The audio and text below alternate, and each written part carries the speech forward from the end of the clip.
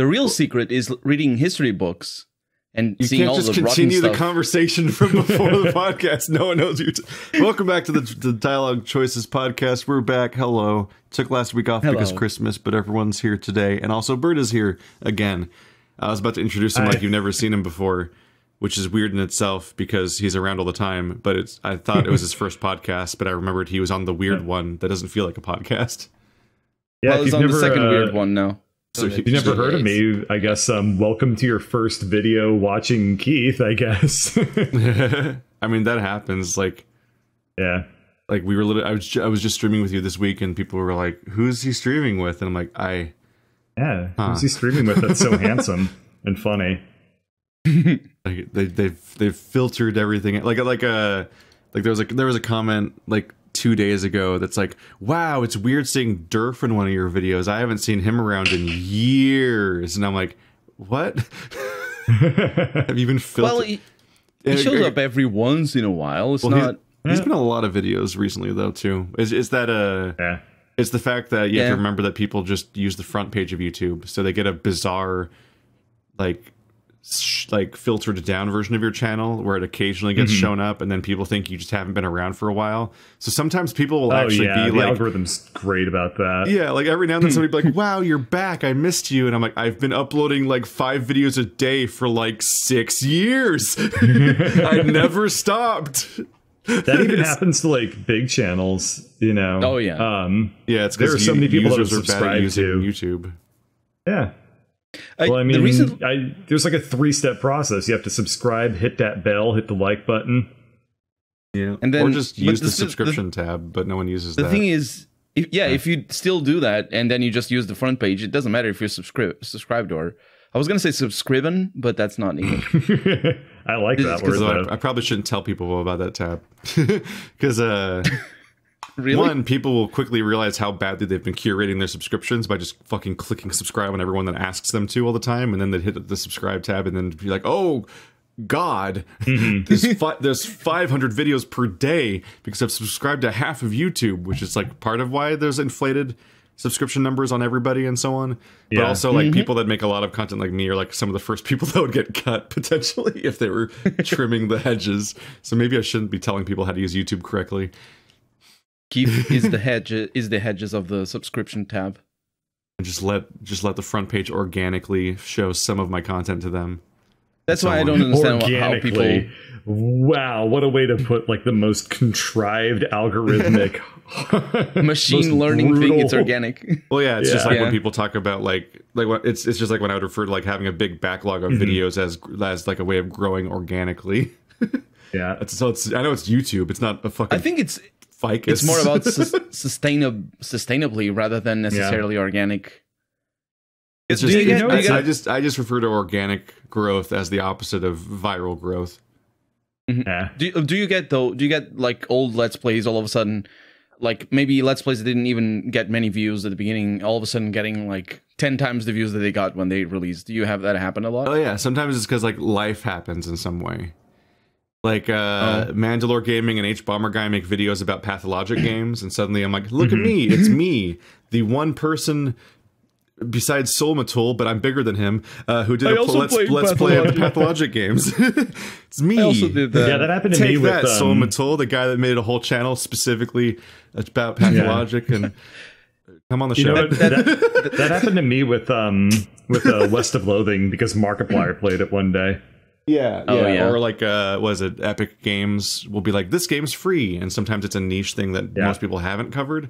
Because when it's like Human Fall Flat or whatever, it's like every viral channel on the planet gets covered. But if it's like if it's the Pillars of Eternity and Tyranny being free for the week, then suddenly it's like, I got a bunch of views coming in because I'm one of the largest channels to have covered them completely, and that's. Seeing how high my subscriber count is, you can see how good of a strategy that is for YouTube. It's like it's me, the ceiling for this genre.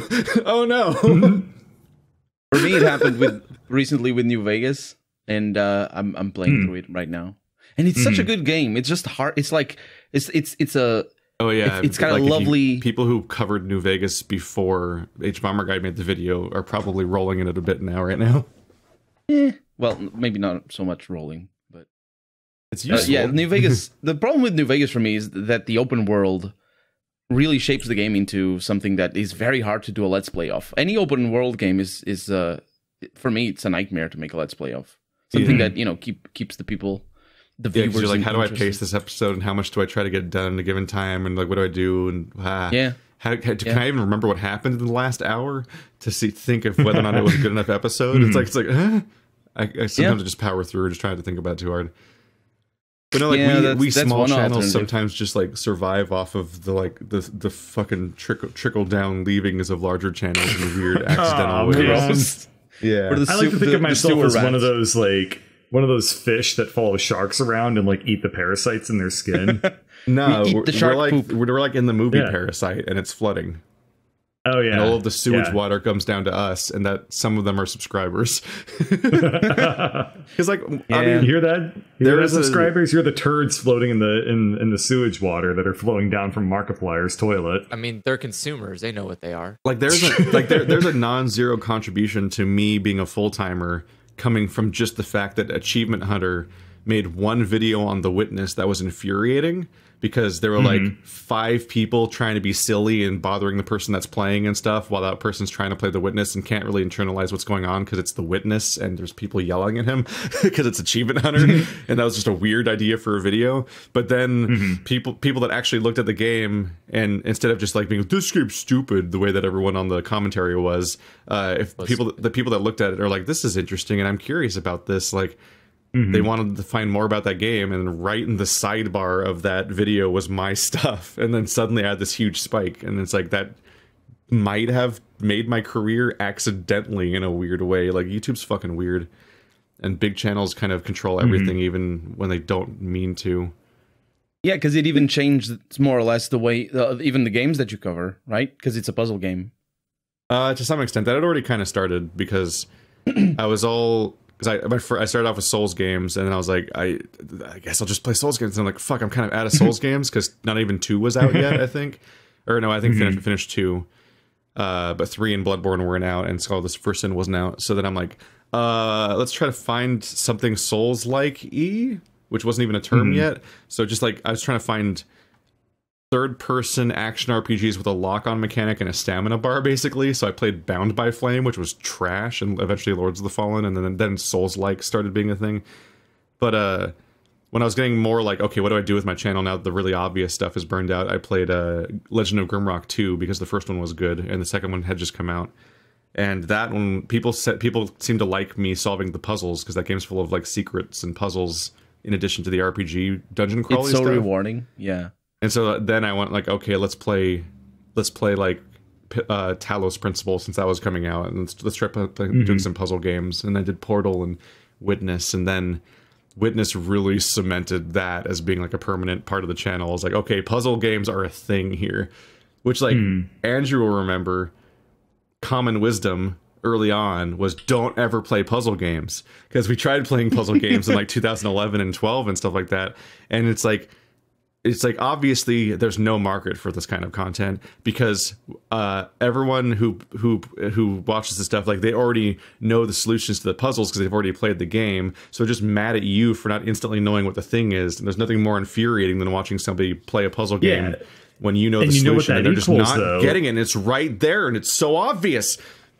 But that creates so much engagement. Right? Yeah, that's the trick, right? Like, all the people so many views from people mad at you about how slow you are at the puzzles. That's fantastic. So the trick. That's so the trick is all the comments just get like, I was thinking about, I didn't get around to it. I was going to make a top 10 games of 2020 video, just because the real secret there, not only do people click on lists, but all the people yelling about your opinions is what makes the videos do well. So like, anything controversial does well. Like Friday, we learned that in 2012 when Friday was like the most viewed video of the year, besides like Gangnam Style or whatever. And it's like, it's just how it works. And and yeah, like, puzzle games just do super well, maybe because everyone's just being like, oh my god, I am screaming at the screen right now.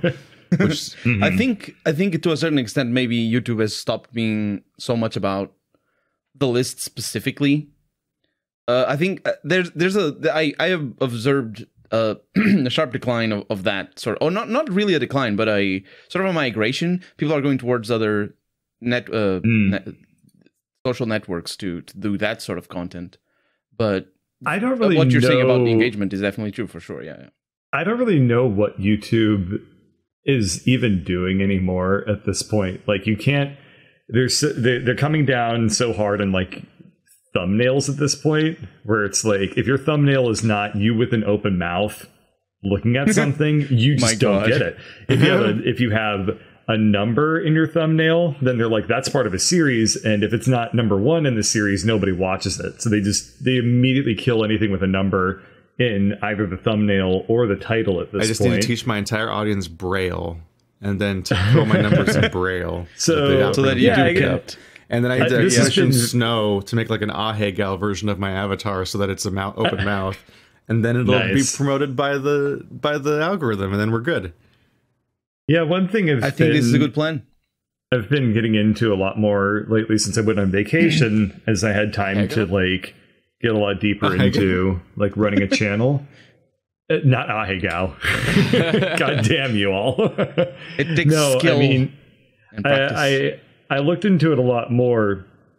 And there were a couple of things that were kind of like spurring that along. Like, one was my auto uploader broke. So I was like, okay, if I have to upload any videos to YouTube, now I have to do it manually, which then had a knock-on effect of where I actually started getting way more like invested and way back into it, which was kind of nice. But then I started like reading up on how the algorithm works at this point, and it's just so nuts. Like, it's so narrow at this point what they end up promoting, and it's just like no indication that it's a series. You can have a series, but you can't say this is this episode in the series. Nowhere should that be found. I hate it so much. Yeah. If you search on, like, I'm in the camp where it's just like, if you don't want to get the negative impacts of doing series, then maybe you shouldn't do series. Like, that seems like the solution, right? Just don't do series, and then you don't have to deal with the negative implications of how series are handled on the algorithm. But Game Grumps is doing like Danganronpa, and I'm like very happy that I don't want to watch it, because it's like, even though I technically got spoiled by the anime years ago, it's still like technically spoilers to watch the game, so I don't really watch it. But also I don't really like watching visual novels. But I'm looking at their fucking thumbnails and everything, and it's like, it's just a random thumbnail and a random title that in no way indicate what part of the series it's in. And also on their channel, they don't keep up on playlists and make them correct. So there's just no way to watch the videos in order besides going on their video profile, scrolling down until they stop appearing, and then trying to click on them in order from bottom to top. Like doing like a Where's Waldo, where you find all the Danganronpa avatars thumbnails, which all remind you all look different. And it's like, how the fuck do you watch a series nowadays if people try to do that on their like 100 episode Cyberpunk playthrough or something? Yeah, so what I've been doing is I don't know. I've always kind of resisted going along with the algorithm, and that's been a very, very, very terrible idea. So I thought you were going to say I've made my peace with it a little bit more, and so it's like, now I'm thinking like, okay, I need to put together a thumbnail. I have the bird avatar. So my compromise there, so I'm not feeling too much like a sellout, is like, I've made a couple of different faces of the bird avatar, and it's like, I'll start using those in the thumbnail to be like, this is bird with the mouth open. It's not me, it's an illustration. And I'm like, great, I've separated the artist from the work at this point. I haven't started doing that yet. But then, like, when it's a series or whatever, like, what I've been doing is I just add a link in the description that says, this is the previous episode, here's a link to the playlist. And then a description above that says, YouTube doesn't like it if you don't do this. But I don't know. I read Linus Tech Talks. He said something about it where he was just like, I don't care. he was like, the YouTube algorithm is what it is, so you just have to not give a shit if you're gonna live by it. The thing with Linus is that he has such a huge channel that he doesn't need to care to a certain extent. Well, he still does it.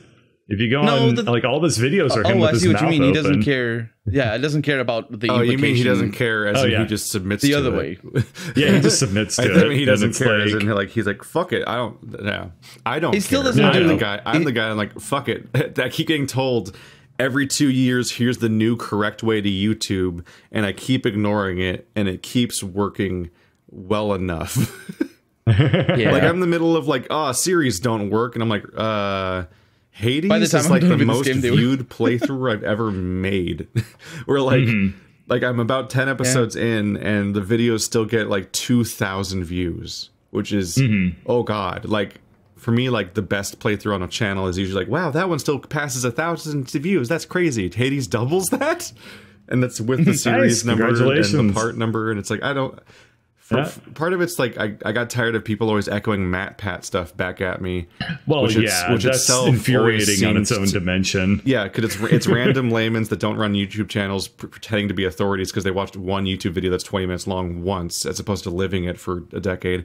But also, MatPat doesn't usually like seem to have the best evidence that goes beyond anything besides confirmation bias, which is like he hypothesizes a thing and then looks at stuff. He's like, oh, no, seems to fit, and then he just like claims it to be true. And as far as I can always tell, because the algorithm stuff is often almost never actually explicit because they don't want people to game it, it's almost always just people guessing how it works, and then eventually if it gets repeated enough it's taken as fact. But it's not always really hard to tell if it's ever true. Bias, whereas everybody I said thinks confirmation it's true. bias. Oh, I'm sorry. Yeah, I literally said confirmation bias. He's like, well, actually, it's the thing you said 10 seconds ago. It's what he did before. Yeah. I don't know. For some reason I literally didn't hear confirmation bias.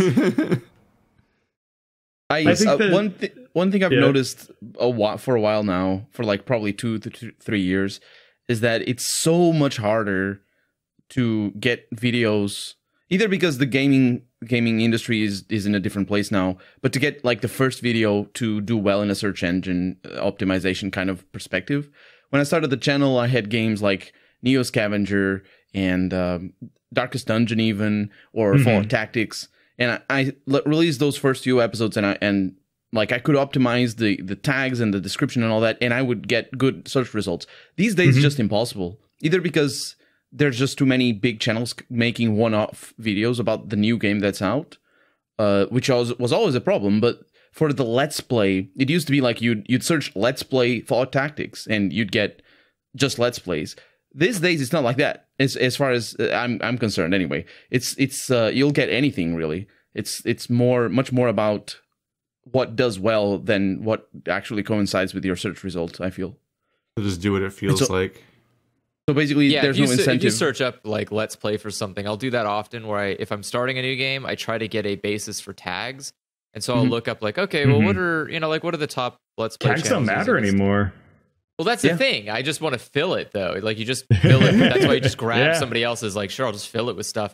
And you look, it's like, okay, Let's Play whatever, and like the first 3 results are like trailers. Like, sir, the words I use specifically do not include trailer. How did you do this? And it's like, and that's particularly bad right at the release of the game, because later on, like, older games, it's different, because older games, everything is settled. But for those first few days where the vast majority of search results are in sort of exposure, that's where it's all at, really, the vast majority of it. And that's where it's the worst. It's like it's completely impossible to rise to the search results.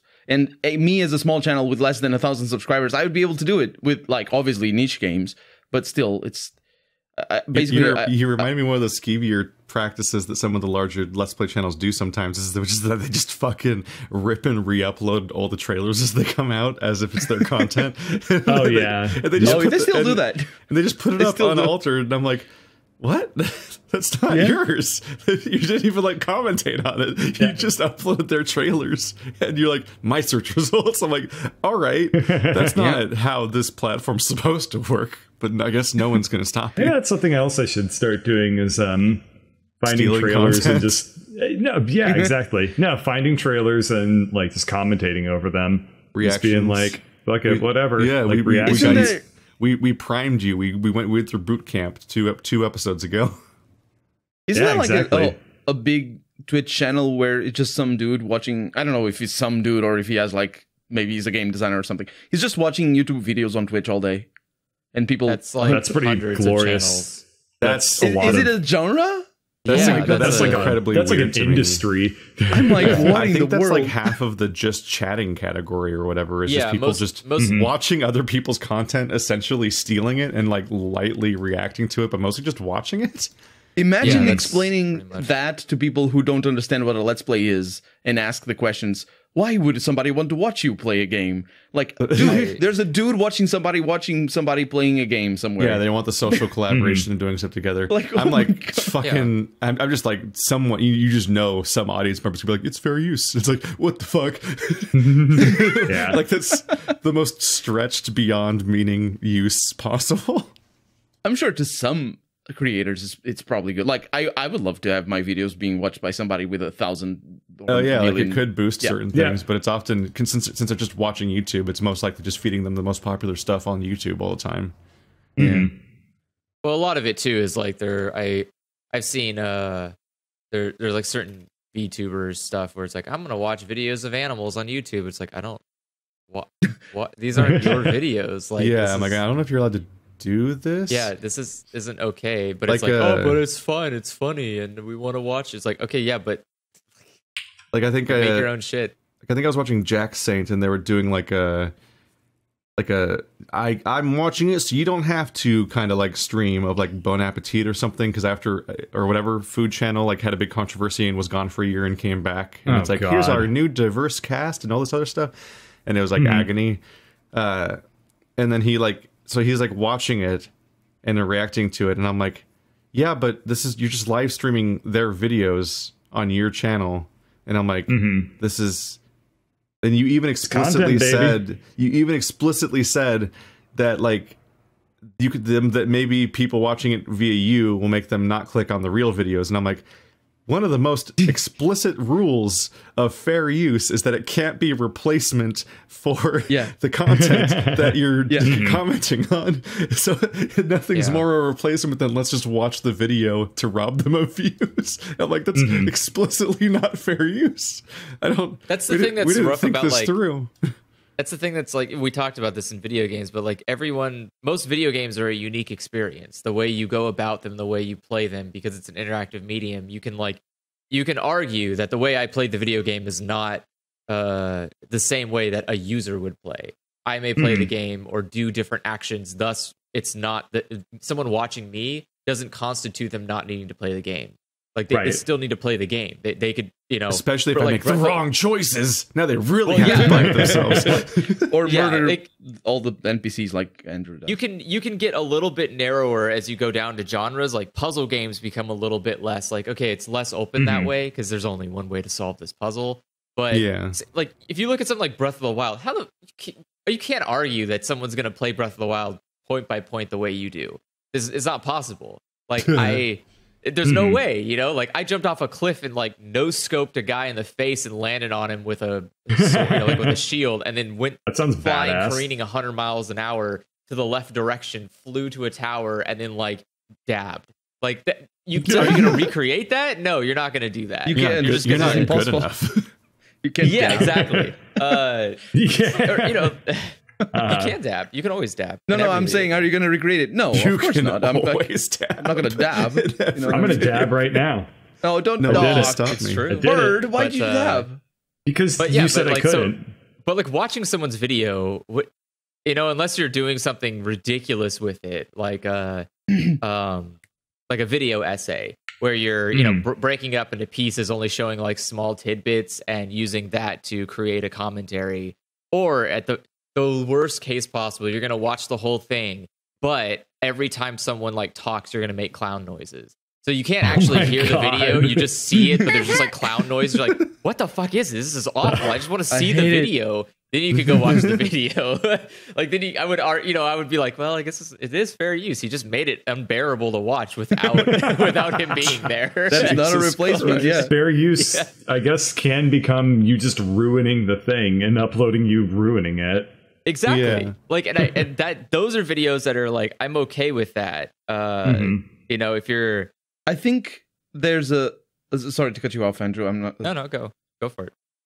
I think it's very hard for us when we're discussing, and for us and for anybody, when we're discussing issues of a specific video or specific type of game, whether it's fair use or whatever, because it's very, very hard for us to see the big picture. But like, it's not hard if we try to, because the point is, Let's Plays and to some extent other types of secondary content creation where you're just sort of riffing off something that exists already.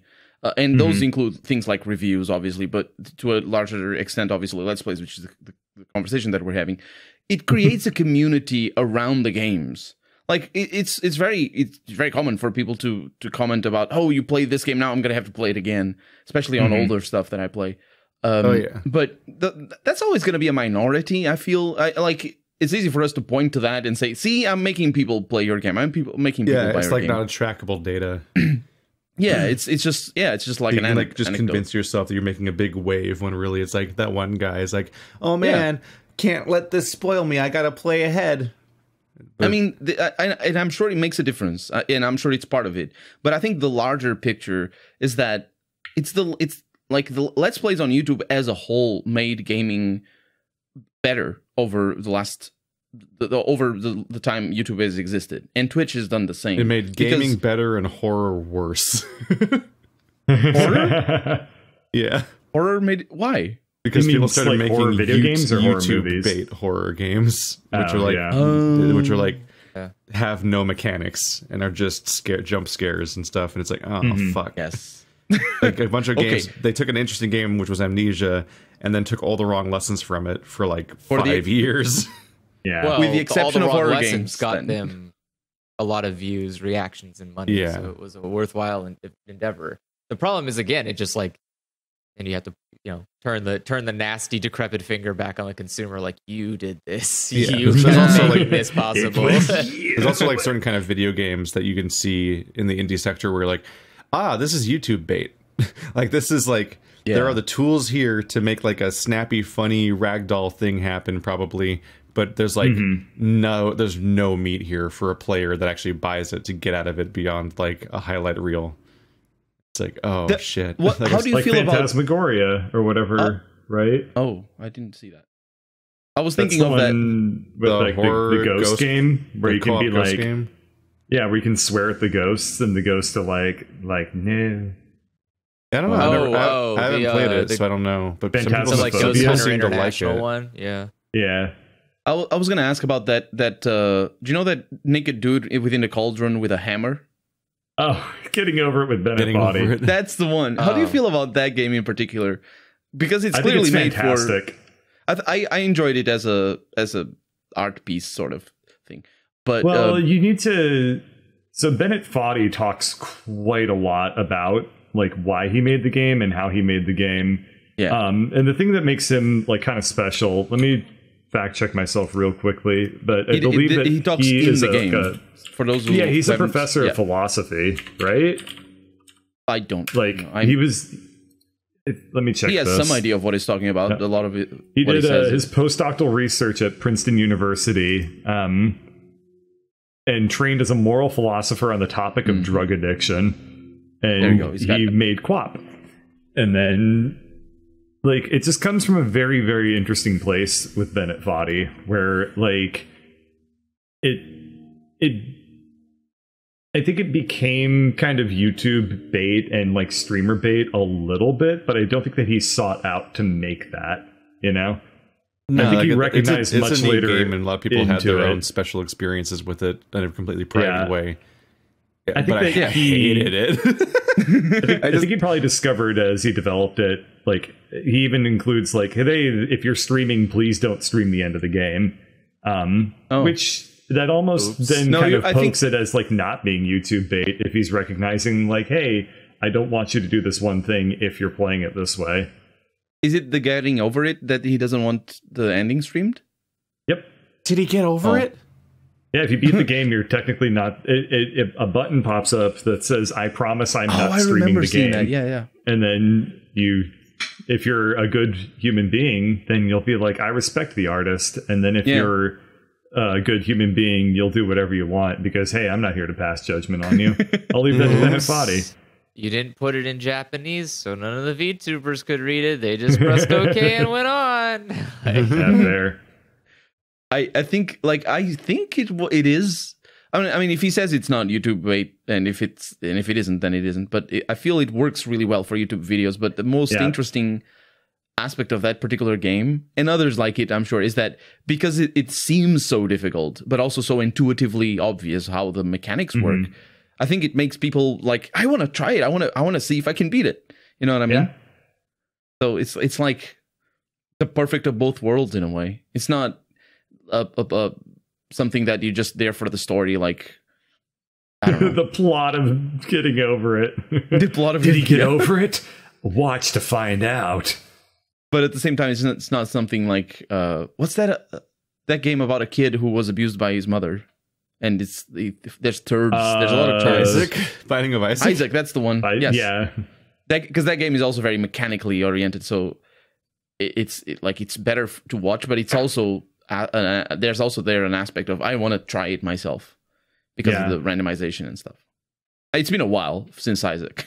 Admittedly. Well, they're releasing another expansion pack for it, and at this point I'm just like, seriously guys, this is like the third one. Can we make a new game, please? There's been way more than that. Yeah, there's is it like the fourth? Yeah, that's the fourth. There's there's been like Rebirth and Rebirth Plus and Afterbirth, and I lose track of what order they happened in, but like there was multiple expansions to the first version of the game, and then there was like a complete relaunch that was a separate purchase completely, I think, and then there was DLC that was for Rebirth, that one too. Yeah. And so it's really confusing. That's a lot. I never liked Binding of Isaac enough to even exhaust or even really fully experience most of what I had to begin with. So adding stuff is meaningless to me.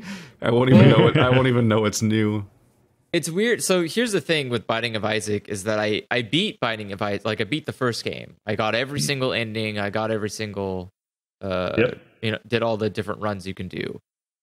But when they added more, it was like, why? Like I'm already good at the game. Like you haven't changed the mechanics of the game. You just added stuff. You've added decided new enemies, want or you've added Northern Lion to have content forever. but the thing is, like, but what I'm saying is, like, because they recently there's a new version or a new game or a sequel to Super Meat Boy. And it changes the game. Like it's not just more levels in Super Meat Boy. There's like they changed mechanics in Super Meat Boy. There's different rules to deal with. And like that's the fun of a video game is the mechanics, the gameplay, doing the thing. If you're just adding more content, it's like okay, at some point I'm full. Like some point I've had enough of this content, like of this mechanic. Like I'm so good at it that I like a game should always be just enough of a challenge where I keep wanting to play, but I don't want to but it's not hard enough where I just give up completely. And Binding of Isaac, like after you beat the first game, you're like, all right, that's it. I've mastered these mechanics. I'm done. I don't need any more. And then you go on and play a different roguelike and you're like, oh man, this is interesting. I checked because it's like required to check every time you mention him, and his current episode count is he's on Binding of Isaac Afterbirth Plus, which I'll remind you, I think how it worked is it did a reboot with Rebirth, then had a DLC called Afterbirth, then Afterbirth had a DLC called Afterbirth Plus. So that's how many layers deep we are, and every time that happened, the number started over. Afterbirth Plus is 1870. Wow, that's almost 2,000 episodes of the most recent version of the game only. He's probably uploaded like maybe almost 10,000 videos of just Binding of Isaac at that point then. I mean, at this point, he's the equivalent of the Minecraft guy that just walks forever. Like, he just made peace that this is his daily life, and that's just what his channel is. And but the Minecraft guy who walks gets forever, that video out of the way each day. Like he's only up to 700 and something, not that much. Well, yeah, because he's not daily, but like you just make peace with the idea, like that's what this content is. It has this schedule, and you just do it, just like a job. You just do it, even if it means you have 1870 episodes of this version of. Oh my god, is there a master playlist? I'm confused. He makes a shit ton of money. What is his total? I'm confused by what the. Like, okay, I understand there's like this level of you create what makes you money, and even if you don't like it, you deal with it. But at some point, why are people watching this content? Yeah. Like, are you enjoying watching the person you like making content suffer? Like, what the fuck is this? Like, you're like, oh man, I really enjoy your content, but if you don't fucking make Binding of Isaac, I'm not gonna watch your shit. Like, I swear to God, you're only funny when you're doing that. It's like a user made a channel. I mean, a user of somewhere made a playlist called Northern Lion Binding of Isaac all videos, and it has 4.7 thousand videos. That's less than I expected, but also 4,740 videos. That's last way updated too many. on December 15th. It's, and you know what? Let me make it very clear. Binding of Isaac is not that good of a game. It's not good enough to withstand playing that much. It's not that fun. It's very basic. It's just a Flash game turned to a real game, and it has some cool stuff in it. Like, can be real as well. No, I'm saying I did a quick Flash game in Newgrounds. It got popular. I'm going to turn it into a full on executable game, like they did with Alien Hominid. You know, it's not that the game itself is groundbreaking. It's like they did something with a limited medium, then they released it on a full-fledged medium, and it's fine, but it's nothing like groundbreakingly interesting enough to make content that long or to continue making even content for it. Like, I'm sure he's just talking over it. Like by this time, I'm saying like even adding more to it. There's nothing. Don't add to Binding of Isaac. Make a new one. Make something completely different. Make like Binding of Isaac, where instead of it being in that view, you be in a different view, and instead of getting items that way, you get items in a different way, or like just something. God, it's so. Yeah, I think it's just the drive of like, well, people sure seem to still like us, and they won't seem to never stop playing it. I guess we'll add another thing to it. I get that feeling from like Minecraft has mods. I get it. You know, you can at least like change Minecraft in such a different way. But like Binding of Isaac is so goddamn. There are Binding of Isaac mods, but they legitimately don't really change the game. That's I would argue. Clay I would argue Entertainment. I get that feeling from Clay Entertainment. Like because of Don't Starve. Like they made a series of very different games, and then Don't Starve came out, and it just keeps building momentum and living forever. But then they go make a different game, and then they come back and make a Don't Starve expansion. Then they go make a different game, because like Don't Starve just never. It has 159,000 reviews on Steam. Holy crap! And it's overwhelmingly positive. So you're like, fuck. I guess we'll just add to this indefinitely. I've played Don't Starve, and I've gotten to the end, and I hate it. It's not interesting. I don't like the game. I think it's more interesting than Isaac. But I'm happy that Don't Starve stuff, or those kinds of projects, seem to fuel stuff I'll like more, like Invisible Ink, which was great. Yeah, like I'm willing to like look aside like really boring bloating games like that if it means we get cool stuff in the on the side. But yeah, that's like the symbiosis, like the narrative irony of sorts going on here is that like both Northern Lion and the company who makes the game he plays are kind of both in the same situation where they're like, I'll go make my own passion projects or side projects, whatever I feel like here and there, but also like the backbone of the whole thing is you just keep going back to like the main series forever. So like both game company that makes the game and the YouTuber that plays it both are like, the Binding of Isaac people, they don't get bored, they never go away. But Keith, he has so many episodes. The YouTube playlist function is going to stop working because it can't support more than 5,000 for a playlist. Well, he doesn't make those playlists. Each version of the game gets a new playlist for him. It's the audience that try to make a super one. But like, still, Andrew and I experienced that with Sad Games back in the day, where we tried to. We were just making all these different pieces of content that would get like 10 views. Then we'd upload an episode of Tokyo Jungle and get like 1,000 views. And we're like, do we just keep doing more Tokyo Jungle? And like people still come to the channel when I'm live streaming and go, could you play more Tokyo Jungle? Like, yeah, if they make a fucking sequel. Like, I'm not gonna play this fucking game anymore. I'm done. I know all the mechanics. I have the dinosaurs. It's over. We stopped at 20. And like that channel specifically is flagged for like, if Tokyo Jungle gets uploaded, share it. And like we could have, if we were more organized, and probably if we were in a better place in life and weren't living in different towns at the time and so on, if we had just embraced Tokyo Jungle fully, we might have been full time for all I know, like from that channel, and there'd be a different fucking alternate timeline. Because like Sad Games has a long history of just not doing that well, but every Tokyo Jungle video has dozens of thousands of views for confusing reasons. And like if we kept growing that like Northern Lion, like maybe that would just be our weird begrudging game we keep playing, but like who cares, we get to make a living doing YouTube, so I guess it's worth it. I would hate that. I would have hated it so much. And then you found the synergy because you started doing fucking visual novels. You're like, how do I mix that with Tokyo Jungle? And then you played Neko Jishi. Which again, that's also something people come back is like, could you finish all the routes in Neko Jishi? I'm like, man, I'm gonna date some cat hard. boys. It was so hard to finish the first route where I'm like, I really don't care. I hate all of these characters. I don't want to be here. Like, none of these are cute girls, please. I'll be right back. Cute girls. Well, it's all furries. I'm not a furry. I don't like furry stuff. I'm here for like.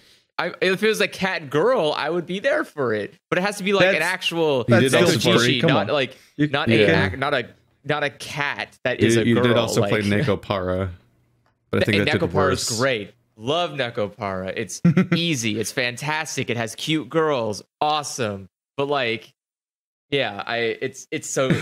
I could do visual novels. Well, I can sort of do visual novels forever, but it takes so much energy to read all of that.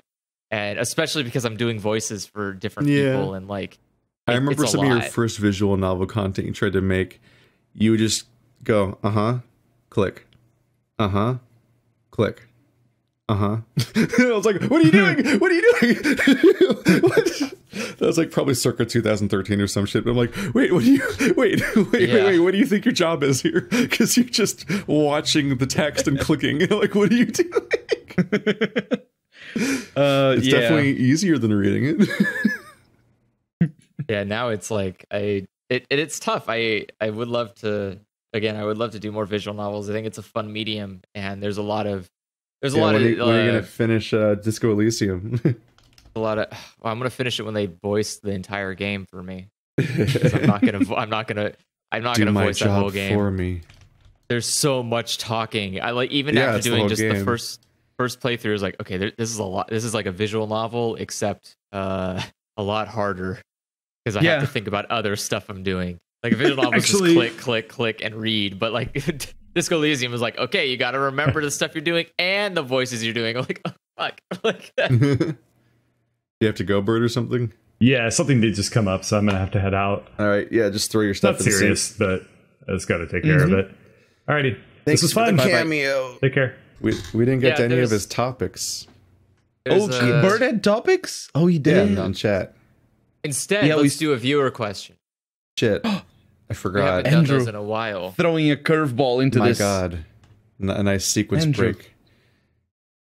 This is How do you open? Wait, did we already do the song one last time? Yes. Yeah, that was last time. Okay. Yeah. Answered questions. There we go. Put it over there. Question for Stephanie. Well, she's not here. Sorry, guys. She is... Max Damage asks, I'm currently studying social services over in Australia and was wondering what it was like for you all overseas.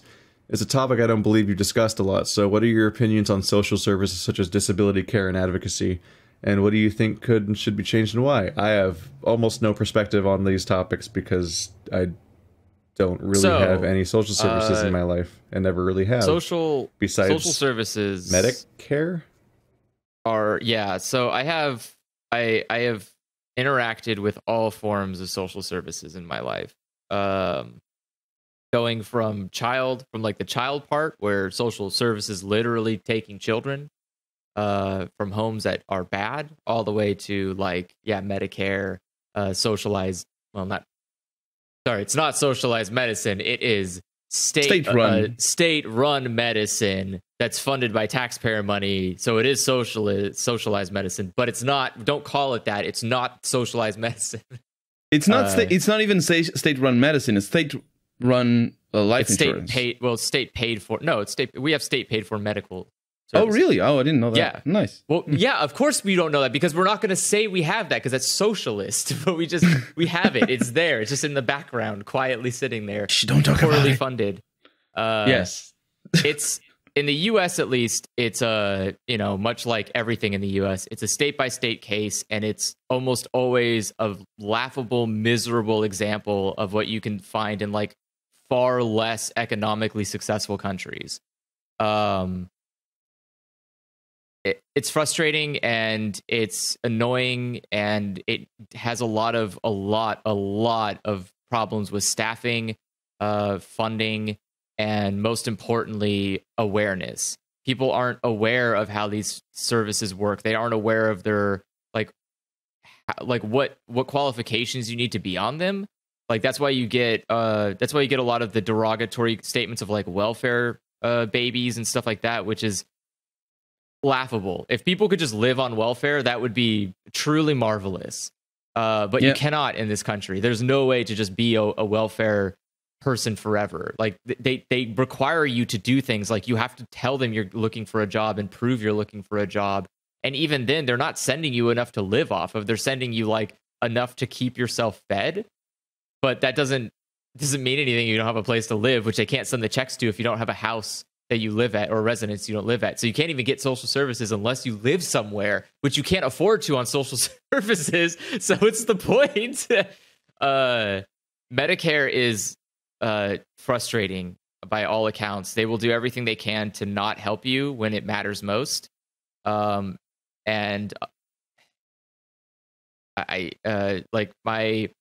had a situation where like when my mom had cancer, she had normal Medicare, like medical insurance, but it got to a point where it was they basically just dropped her because it was like, okay, well, this is going to cost too much, and we're kind of like, no, and so that's it. They just like threw their hands up and left. And it was like, okay, well, she's paying a certain amount, so the only way she could continue it is if she pays like triple the amount she was paying, which would basically put her in a position of either eating or medication. And so then the solution was like, well, we can go to Medi-Cal. And Medi-Cal is a fucking dumb name for your fucking medical service because it's spelt the same way as medical, which is ingenious, you fucking idiot. But it's Medi-Cal, which is I was so mad. Not only is it painful, it's painful that it's the same spelling as Medi-Cal, but I could endlessly mix up Medi-Cal and Medicare because they're basically the same word, close, and they're both different systems for different people, and it's fucking incomprehensible. Oh my goodness! What? Sorry. In about 50 videos, I'm going to overtake Northern Lion on video uploads. Oh, wow. So next week. He's got 14,987, and I've got 14,941. Watch out, bud. You got competition. You got another thing coming. Yeah, but so we switched over. We had to switch over to Medi-Cal, and Medi-Cal, we had to like fight with them to keep having them help pay for her. Like she was still paying for getting chemo, which is not cheap, by the way. It's a very expensive thing. But like Medi-Cal was constantly pushing us back. Like, no, you can't do it. It's like no one will take her. She's dying of cancer. No one will accept her in health insurance. And like, there's only so much money we can reasonably spend to keep her alive. But at some point, like we have to just most of our social programs are just seem to be designed to fight you. Yeah, and it's like so what is the purpose of medical insurance if they can just charge you so much that you might as well die? And what's the point of social services if they will not accept you because it costs too much? Like so just die is like the solution is like you're either rich enough to afford not dying or you're too poor to live. And it's like what? Then why even bother? Did you create the social service unless you just like did it out of obligation because begrudgingly someone was like, I'm not going to improve your legislation unless you approve my legislation? And like the Medi-Cal is such a good example of like, okay, well, you didn't think this through because from the naming all the way to how it works is just ass all the way down. So like no one cared. You just pushed this through for some reason. And it's like, and that's our entire country, like every support system built into it seems to be just endlessly compromised by the fact that there's one party that wants it to exist and one party that wants it to just not exist.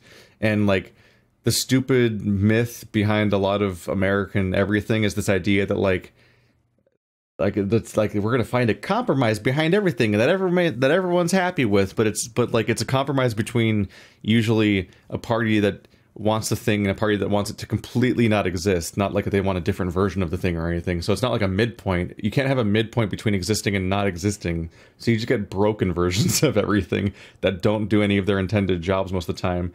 And how well they work oscillates wildly, in part because the entire country's leadership just flips like a light switch every 4 to 8 years. And so it literally is in an act of being built or in an act of being destroyed every 4 to 8 years. And it's like, how the fuck do you manage this? How the fuck does anything exist here? And what a terrifying place to live, like being somebody that relies on any of these systems that can just come and go whenever they feel like it, essentially over the course of your life, which you outlive presidencies, as it turns out. Hopefully. I also got the impression that one of those parties, specifically the party that wants things to exist, tries. The thing is that compromise only comes from the Democratic Party, I feel. Oh yeah, because you don't see the Republicans being like, we're going to work with the other side of the aisle. No, they don't do that. No, yeah, the Republicans figured out the strategy of just like completely stonewalling and being petulant babies whenever they're not in power, and 100% don't let a single thing ever happen, no matter what you do. Literally refuse to appoint a Supreme Court judge for like a year and a half kind of behavior, just the most embarrassing shit, because they get away with it, and their own supporters don't see it as sad baby shit. They see it as winning. And it's like, oh fuck. Yeah. It's like up there with the idea that like capitalism doesn't work in many cases because the people at the top, like, they literally just cheat and steal their way there and actively rewrite the rules and find every way to get there illegitimately, and that's how they win. That's the intended. That's the incentive structure. Meanwhile, the Democrats constantly want to look like these like peaceful collaborators that will work together with everyone and reach across the aisle, and they keep like paying lip service to or actually behaving this way. And it clearly doesn't work, and it just means that you're helping the Republicans get their way even when you're in power. And so it just makes us an even more center or right of center country all the time, even though the Democrats literally have more popular policies. Like the leftist ideas are more popular than the ideas of the right, but there's two factors that constantly go up, and probably more, but like there's the Electoral College and other structures just sort of like biasing the totals in favor of the less popular party, so they get to win without actually having to appeal and change. And then there's the fact that the popular party keeps bending over backwards to try to please the unpopular party that will not work with them, and they just never learn or change. But also, like, it's very much that. But as I get the impression that, I mean, we're recording this on the eve of the Georgia special election, which is going to decide the Senate, as far as I'm aware. And it's not just about them working with the other side. They also appeal to the other side. Just look at their whole campaign in Georgia, a state that is largely that has a huge amount of black people living there, and non-white people just in general, and that are very disenfranchised, not just because of things like what is it called when they make sure that people don't vote? What's the name for that? Voter disenfranchisement. I know. Well, no. Yeah, voter. What is it called? Voter suppression. That's voter the one. Suppression. Yeah, or disenfranchisement. Shit. Yeah, but that is not an easy word. The that word comes also from the fact that they just don't cater to those people. Nobody, like, all they had to do, in my opinion, is they go to Georgia. They promote things like Medicare. They promote things like I mean, now with the pandemic, did they even go ahead with the $600 checks? They did? Okay. So they promote the 2,000 every month retroactively, which they should do. Like, the US is such an enormously rich country. You absolutely could do all these measures because you effectively do the measures just in another form, which is you have an enormous war machine. Just like they choose not to do that. We promise to spend an X amount of money to military every year, and it just keeps increasing, and no one says no. We have a very frustrating, seemingly unsolvable problem where just people on the left just don't vote. Like there's just so many young people and minority groups that just do not vote. And in recent years, in particular, there's like an ideological opposition to voting where they think that they're like winning one over and like defeating the man by not voting in this like annoying way. And it's just like, yes, we can all talk about how voting is stupid and like this whole system's bad and it's a false choice because you don't get to actually choose who the electorate are in the first place. So you're choosing between two shitty people and there's all these other things, but not voting is still stupid. It's still stupid. Well, the idea is that you're supposed to like use that power against them by finding local people that are going to do what you want and push them to the top. Like that's the idea is you find people that that aren't that are not corporate bought or not people that are backed by legacy politicians like family. But even when you do that, then they cut off Jamal Bowman from CNN when they was about to criticize the Biden pick for. What was it? That doesn't matter. Do you remember the one? That stuff doesn't matter. All it doesn't matter. It's just you just keep pushing people, and eventually you just Theseus-ship your fucking government. But you replace people, everybody in the government with people that you want. The only reason why they push people though is because there's people actually campaigning on those terms. The reason I think, in my opinion, the reason why the younger people don't vote, and it's not just this is not just about the U.S. The same happens here in Portugal. And I don't know about other countries, but in my opinion, it's just that a large number of the policies are just not in line with the younger population and the ideals of the younger population. And in the US, it's certainly the population at large, because the vast majority of people want Medicare. The vast majority of people want things like basic income and jobs guarantee and all that sort of stuff and Green New Deal and all that. Just watching how much of a bizarre struggle it is to get even just like the legalization of marijuana and gay marriage, like how long of a legacy that was when it was already the popular opinion for so long, which is like, okay, something's broken.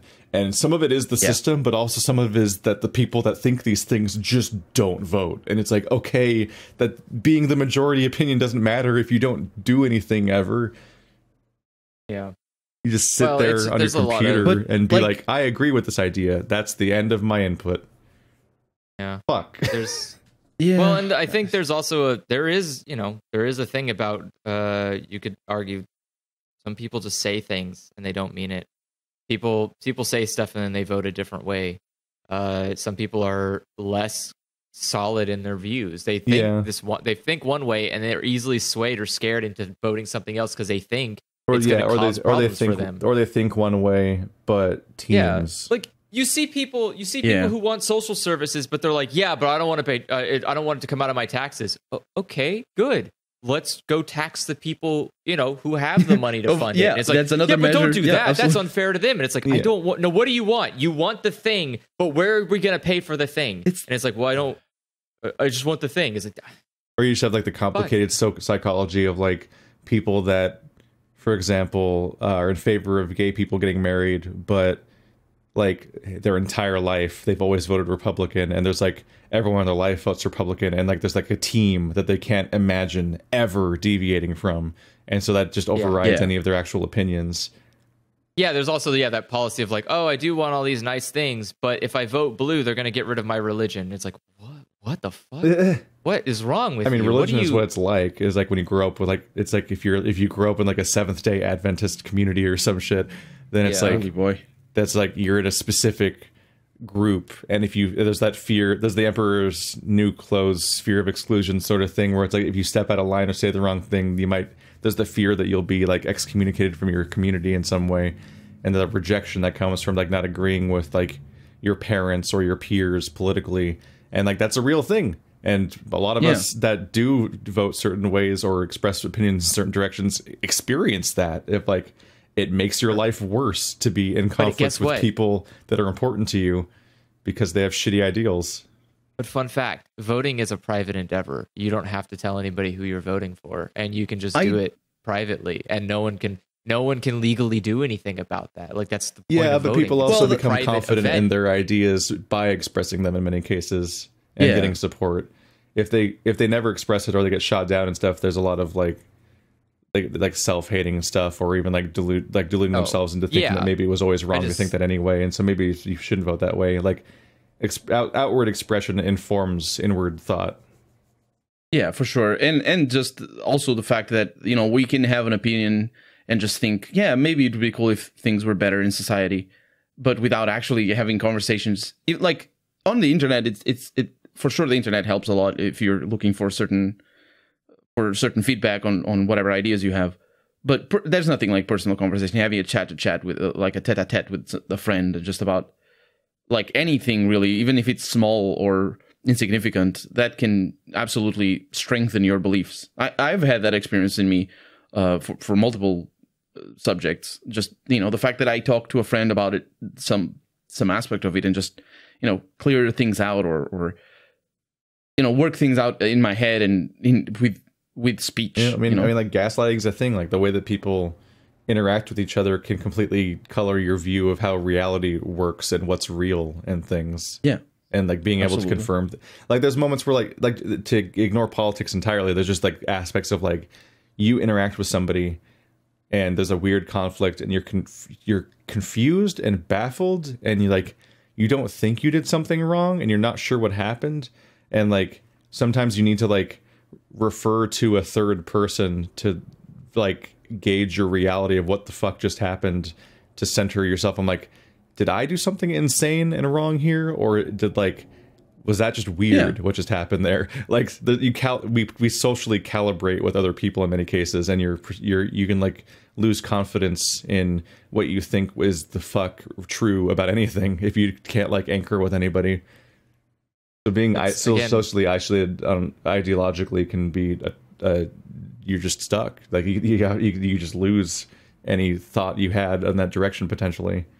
And that's for those of us lucky enough to be just a matter of ideology rather than actually the people that we are, because there's a lot of people who suffer a lot more directly because of the political ideologies of, like somebody who is trans or who's gay, or just like not even just being not even just that, even just believing in that sort of stuff can get you, as far as I'm aware, there's situations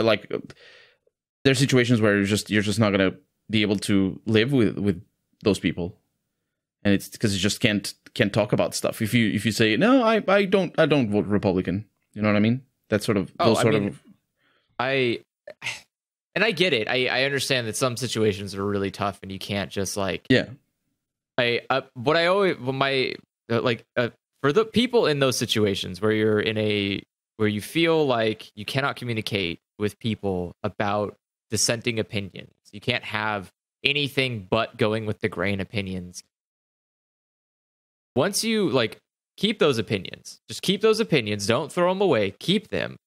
Wait until you can move yourself a little bit further from those people in terms of dependence. Once you're like a little bit more independent from those people, then say stuff, and say it forcefully and loudly and meanly. And that is how you can gauge. Like, no, and I'm serious. I have to do this with my family every holiday. Where like my aunt still thinks like right now that Trump's still president. Like he didn't lose the election. They're gonna find the missing ballots. She still fucking thinks that. Like I went over there on Christmas. She still fucking thinks that. And I was like, I don't know what to say, but you're fucking wrong. Like you're just dumb. There's no level of like incompetent moronicism that I can explain to you how fucking stupid you are. And that's what I say to her, point blank. Is like, you have to be fucking idiot to think that. Literally. And you've literally been alive like twice as long as I have. You've seen multiple elections. How the fuck are you this stupid? How the fuck are you this stupid? It's unacceptable. Stop doing it. The right has been primed for conspiracy theories for a long time.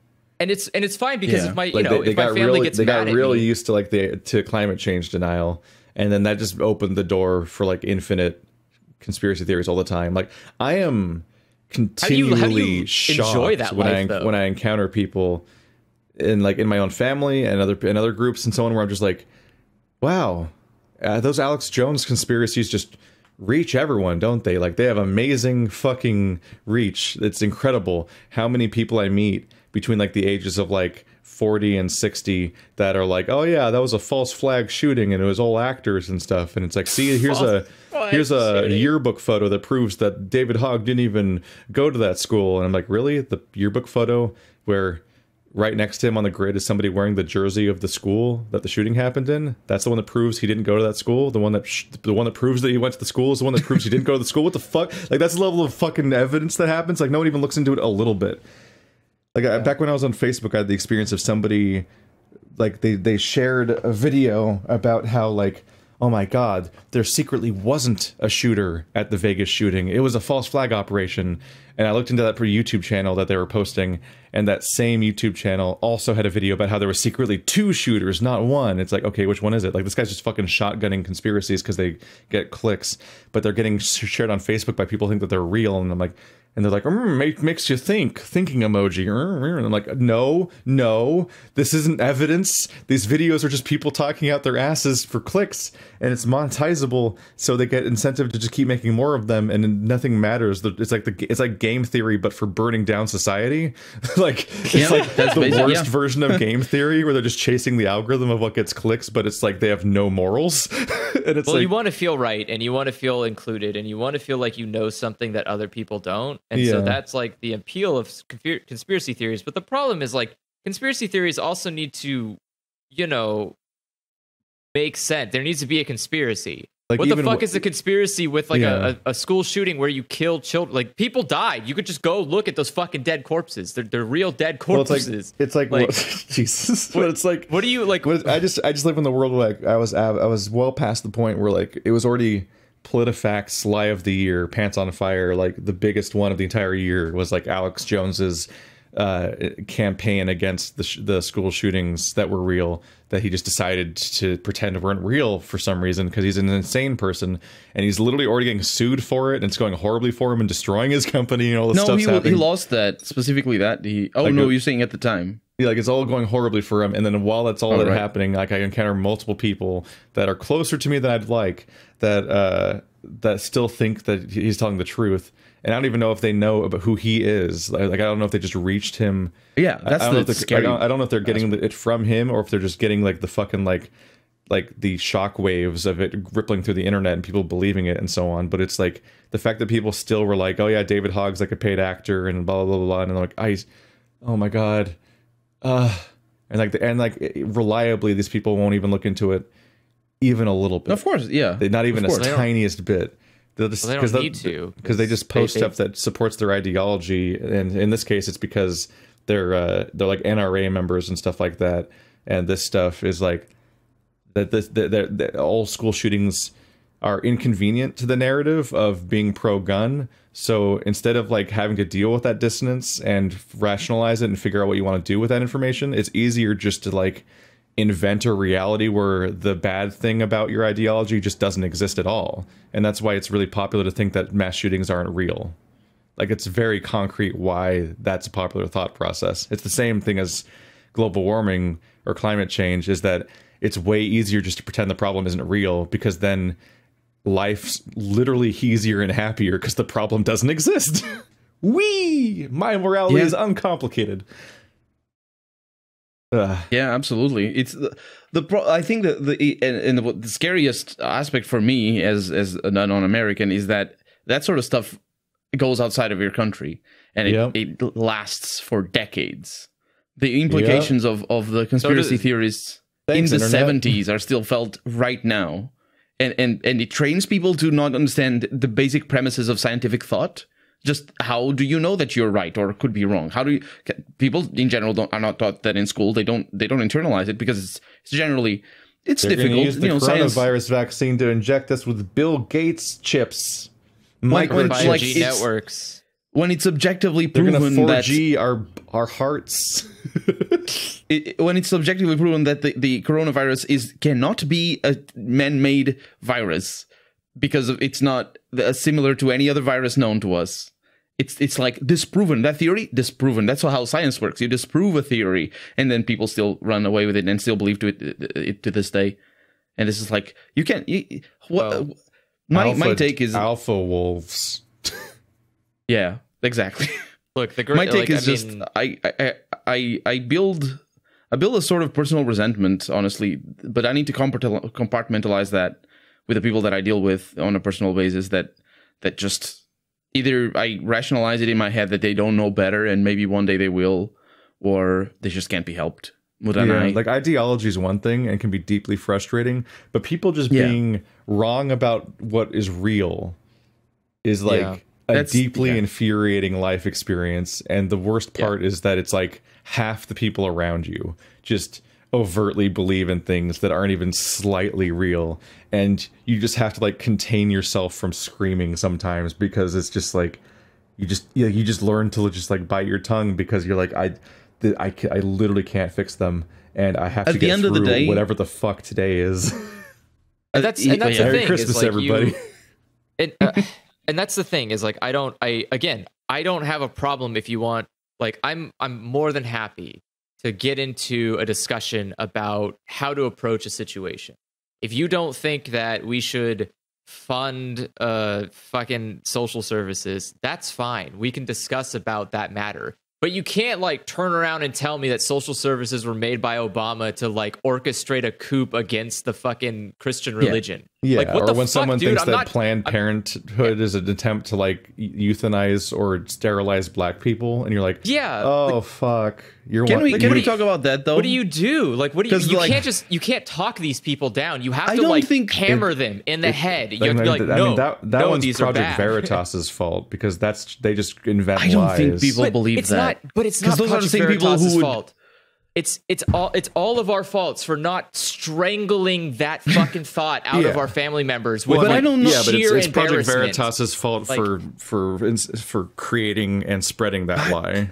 And it's reached me multiple times. Like, people believe that about Planned Parenthood now. And I'm like, what the fuck? We can't even argue about the things that are real. My God. I have to deal with the most baffling lies now. America's #1 export is garbage. That's not a lie. It's literally true. The #1 thing that we export in this country is garbage. Yep, physical and like both, thought. Yeah, physical and thought. And so, what I have to say regarding the question to the person is, how do you think about social services in the United States? If our greatest export is garbage, what do you think our country's filled with? That is the answer to the question about social services. We can't have social services because we have only fucking garbage in this country, and we can't even sift through it to find the people we need to give social services to, because there's too much fucking garbage. Like, God, please take the garbage away. It's a system of incentives for the government who wants to not spend as much money as possible, but at the same time, it's a mentality issue. My personal, like, here in Portugal, social services, like, even the term doesn't apply quite as much because it's a little bit more generalized. There isn't like the notion of somebody losing their kid because of them not taking care of them is just not a thing in general, or even in popular culture, like even in TV series or anything. Like, seeing that in a I remember being a kid and seeing that in The Sims. I was like, because in The Sims, if your kid keeps crying for more than a few hours, in comes the social services and they take the kid away, and I'm like, that's a thing. Oh my God. It's not really. It's a huge problem that social services doesn't have the authority or the money or the ability to take children out of actual bad homes. So a lot of children in this country just get completely and utterly abused constantly because we can't fund anything to protect them. But if they're not born yet, we'll fucking save their fucking life. I swear to God, if that unborn baby dies, we will fucking throw this country down a fucking staircase. Once they're born, though, throw them down a staircase, because I don't give a shit once they're alive. You can. So, my first experience with social services was having colleagues in school, in like primary school and stuff, who didn't have to pay for their lunch and for like snacks or whatever in a cafeteria, because they were in families that didn't meet a certain threshold, and so they were given assistance basically. And there's like a very clear delineation as a kid when you know that, like, you need to bring your money into school to pay for it, and then your friend doesn't because he's poor. And you like it's not called like that, but it is that. And you also know the intersection as a kid. This is taught into you because it's reality. You know the intersection between them being poor and them having lower grades because obviously, that there's that intersection. And that right there, I think, is responsible for a lot of people, at least here in Portugal, is responsible for a lot of people just to see being dependent on the state and being need to have money given to them for support as a bad thing, because the bad kids in school, the ones that didn't have good grades, they had that, so it must be bad, and it's so easily fixed. Just don't have any kids have to pay for lunch, because that's just bad as well. Just give them free lunch, because why are you spending? Like, the thing is, the state pays part of the lunch even for every kid, basically, because it's very, very little that you pay here, or at least it used to be very little that you'd pay for lunch as a kid. But you still had to pay, so it's like it's double. It doesn't make any sense that it worked like that. I've never bought a school lunch. My mom told me if I wanted to eat food, I had to get up, make a sandwich, and pack it. We always had the materials to make food at home, but I had to do it if I wanted to eat. And so I would just make my own sandwich, put it in a stupid Ziploc bag, put it in a fucking backpack. That was one of the ways that I knew I was like in a good place in life later on. I was like, oh, I guess I grew up pretty easy, is the fact that I literally never went in a cafeteria in school. Yeah, I went into cafeterias to eat with my poor friends.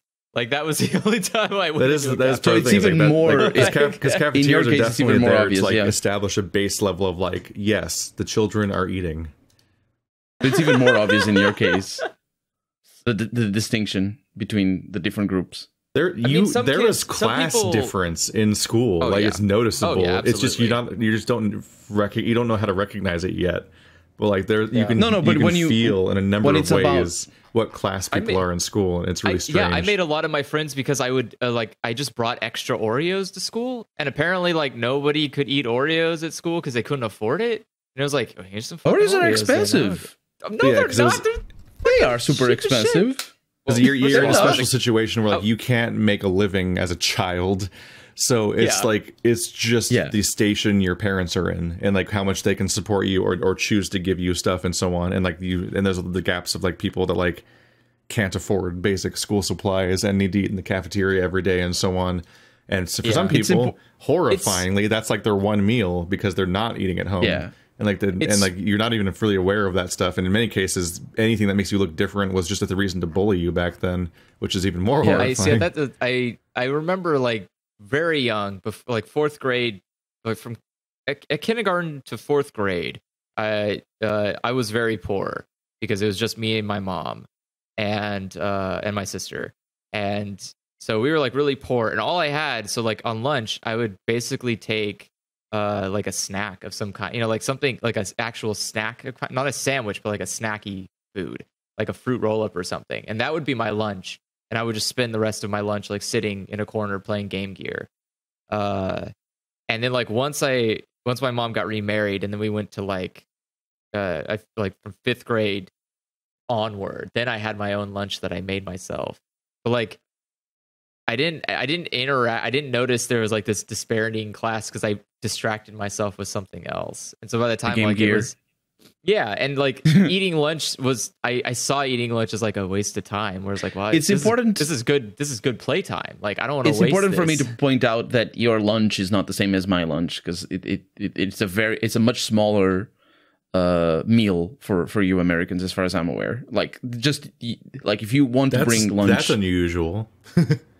Yeah, because like us having less of a meal ever. Yeah, how much time do you get? How much time do you get to eat lunch at school?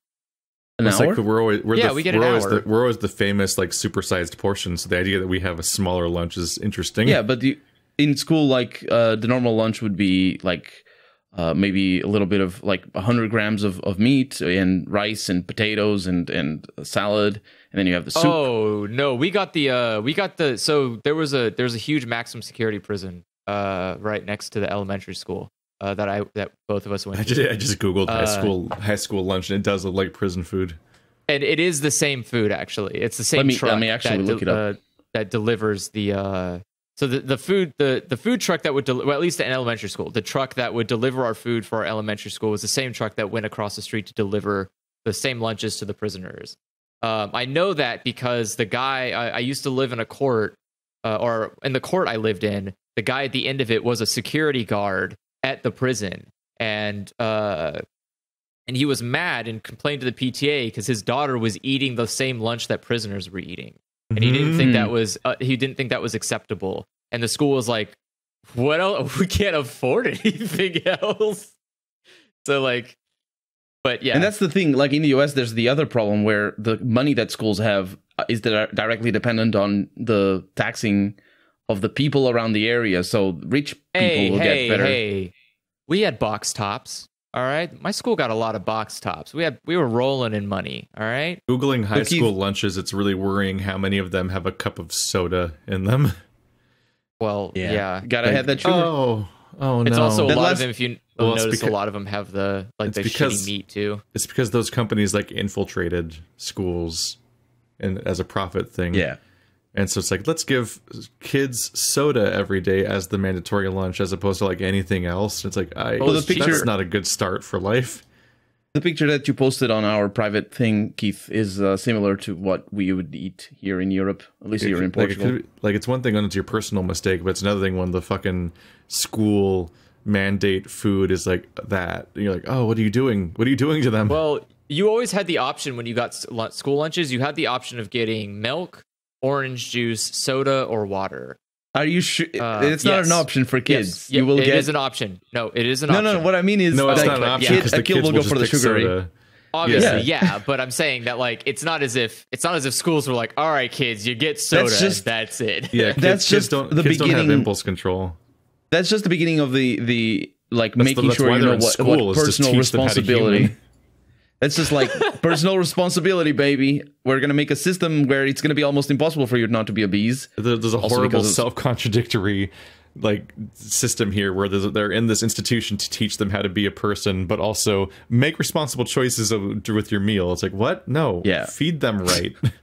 Yeah, absolutely. You did that to them. Also, sugar is addicting. So no chocolate milk. What the fuck's wrong with you? Yeah, I had chocolate milk when I was a kid in school. In the primary school. It's so funny. I only ate lunches at school through there shouldn't be soda until college. Like after elementary school, I stopped eating at school completely. And so it was like it was such a weird experience. It's like going to a bar. Would you just go through the whole day without eating anything? Yeah, I just didn't need to eat. I did that as necessity. Well. From 10th grade to 12th. So yeah, well, that's the thing. Is like I didn't want to eat at school, and so I just didn't eat all day. So I would go I wouldn't even eat breakfast. I would just come home and eat dinner. There was definitely a chunk of school where it was literally just a ramen packet that was in my backpack, and I would just eat the dry noodles like giant chips. God. It's weird because like when you go to school and there's like you get a mandated lunchtime for an hour. When you don't eat, there's a difference between like I can't afford lunch and I'm not gonna I'm not gonna eat, or I'm gonna eat very small amounts. Versus like I don't actively take part in this consumption of food. Like there's a weird disconnect there that a lot of people, I noticed that a lot of people would spend their lunches sitting at tables eating and conversing with each other because that's social that's activity. Obvious. It's a social time. Lunch. That is the only thing that period's really for. Yeah, I would take the money my parents gave me. I would go and I just pocket it so I could buy a computer later. Whoa, that's a lot of lunch. It was all like 3 years, basically. Jesus. Yeah, I didn't have lunch all through my I just did child labor.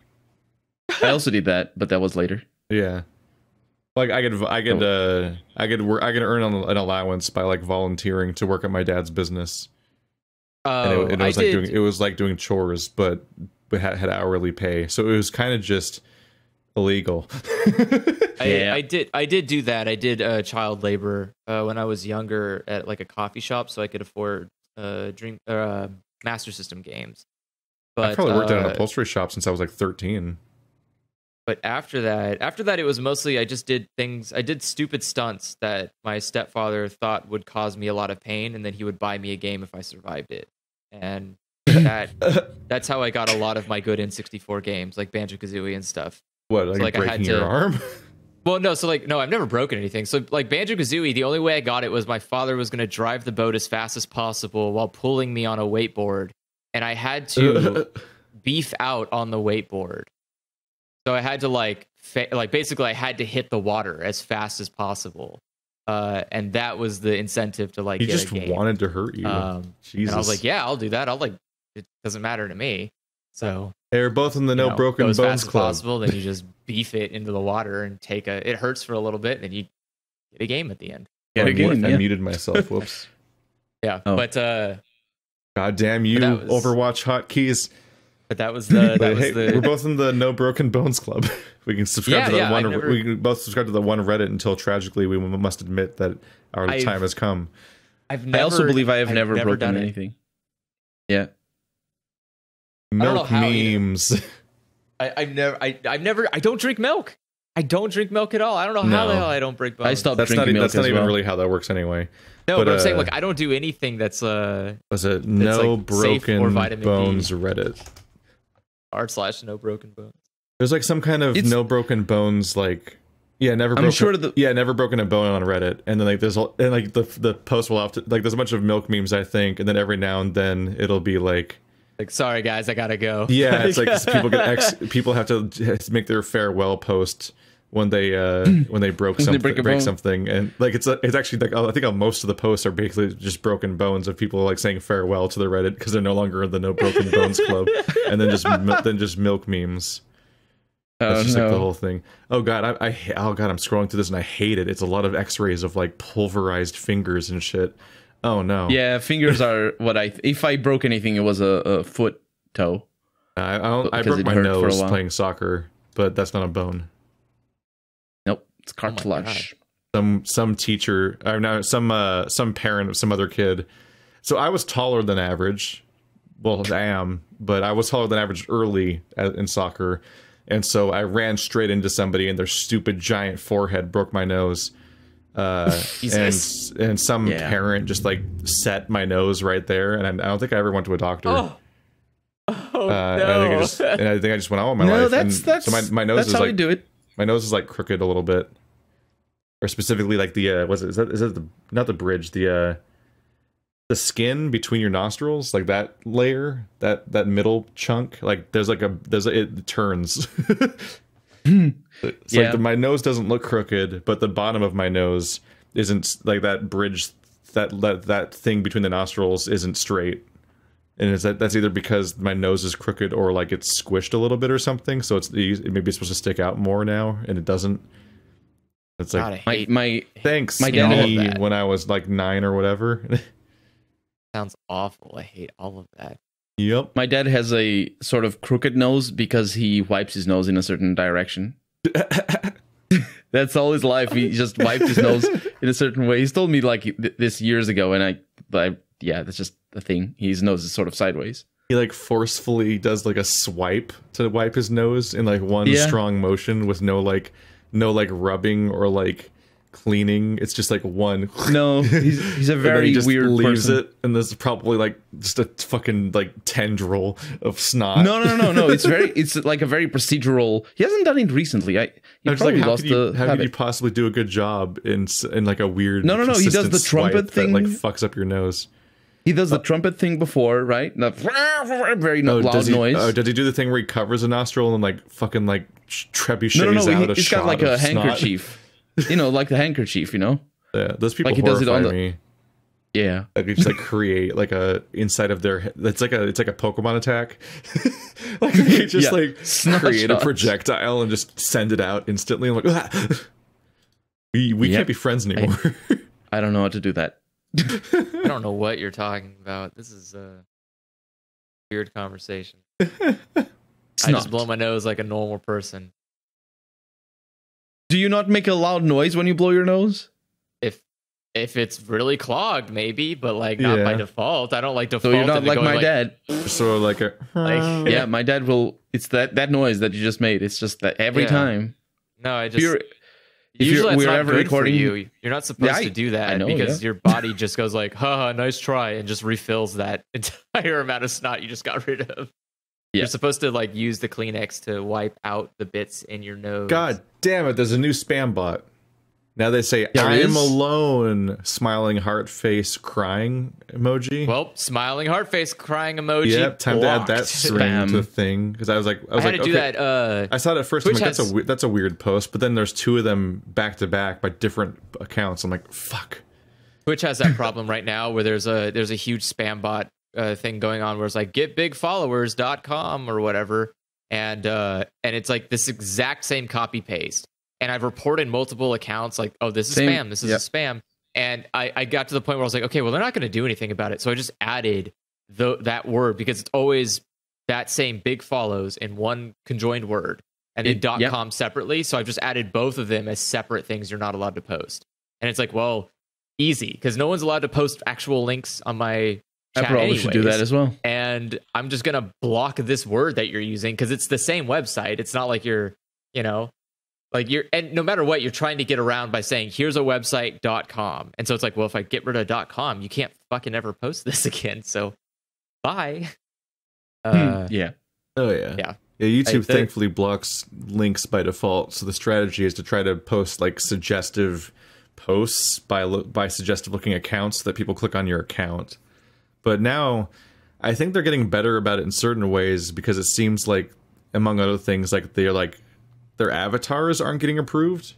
So I'm getting all these like suggestive looking posts by question marks or like not a question mark, but just like it's just like a letter, like in like normal posts, like accounts where they don't have an avatar. Yeah.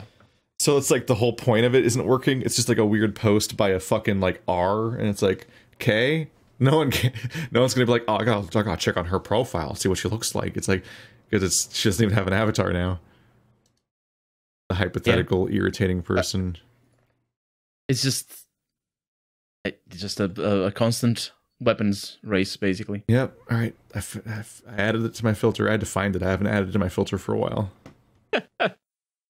So that was so going back to the school lunch thing. That was basically my first, but it wasn't my last up until now anyway. Experience with social services. My mother needed care for a while, like a year or two. And so we had to pay like a care home, and normally the prices would be like $500, even $1,000 a month, because there's nurses and there's a bunch of processes go on, and it's a day center basically. Yeah, and the vast majority of it was just paid by the state, and I think that's how it works a lot here. It's just part of it is paid by people, and the vast majority is paid by the government and by the state. So even for medicine and stuff like that, like she would take medicine that cost hundreds and hundreds of euros just on a single pill, and we'd pay like 10 cents for a bottle or something, just because rare diseases and all that sort of stuff. It's the fair thing to do. That's supposed to be normal. Like, so that is a compromise ground. That's when you compromise, like, oh, I don't want to foot the bill 100%, but I'm willing to subsidize certain industries of medical coverage. Like I'm not gonna pay for people to, who are ill to stay in a home, but I'm willing to like make it so you only pay $150 a month or something, like something like that. There's an extra benefit to that though. Because every medicine goes through the Portuguese government and the Ministry of Health, like not every medicine maybe, but specifically in disease treatment, it's the government directly that does the haggling sort of situation going with the pharmaceuticals. Yeah, which means that they have it's better for them than just the individual care providers, the hospitals and whatnot. So I think that's how German does it as well. I think our system is largely similar to theirs, but not like, for example, the UK, who has, I think everything is nationalized. I'm not 100% sure in regards to like you basically are given the medicine for free because you pay for it with your taxes. Wow. Yeah. I think it's the same in Canada as well. What a crime. It's just people just are it's horrified when they find out that like it's like cheaper how that America way. works and how we're like we're already living in cyberpunk. Like just stuff that like it really makes you question things. Where you're like, oh God, other countries just don't have like when other countries like Americans pay for ambulance rides. You're like, right. Not only here's a fun one. Not only do we pay for ambulance rides, some states don't have anymore. We're out of room for ambulances. We've ran out. You can't even call an ambulance now. No way. Yeah, some counties are so bogged down due to COVID, you can't call an ambulance because the that's the whole premise of flattening the curve was the fact that like if we all just fucking mouth kiss and get COVID all at once, then it's like the country shuts down and healthcare stops working for everybody. But I'm saying like even at the point like even if you could afford an ambulance, like you already passed the first hard hurdle, which is oh God, I can afford an ambulance. You call, it's like. We don't have any ambulances. It's like, what? What the fuck is this country? We just spent $700 billion on fucking military, but we don't have enough hospitals for people. What the fuck? Yeah, and then you remember that we spend more on healthcare per capita than basically anyone else. And then for what? In many cases, like, what are we accomplishing? Turn down budgets for what? What are you accomplishing? You're giving so much money to the pharmaceuticals. Buy stock in pharmaceuticals. They're constantly going up.